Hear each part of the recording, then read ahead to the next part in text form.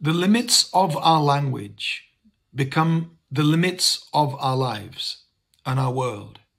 Because when you have something inside you that you really want to articulate to people that you love and who matter to you, but you can't, and therefore you are being misunderstood and misjudged, and perhaps you are being to some degree excluded because of that misunderstanding. It's frustrating and expensive emotionally because you feel something deeply, but it's like a knotted up ball of string inside you that you can't give language to. And so you have to invent language.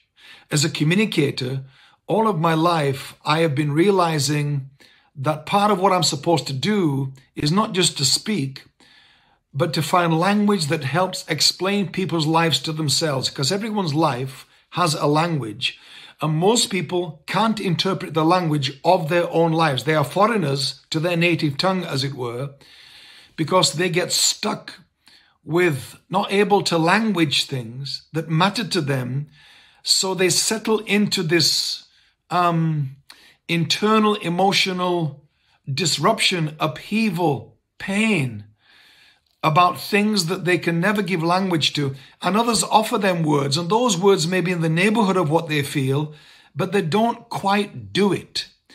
And I was Googling some words the other day that people have invented, hilarious and interesting, and you can do this too.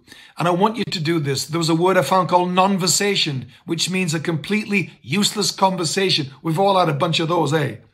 Selfish was another one I found online. C-E-double-L, when people are on their phones to the point where they are rude and ignorant to the people around them. I found another word called chair drobe to describe what people do when they use a chair for their clothes instead of hanging them up, or a floor drobe.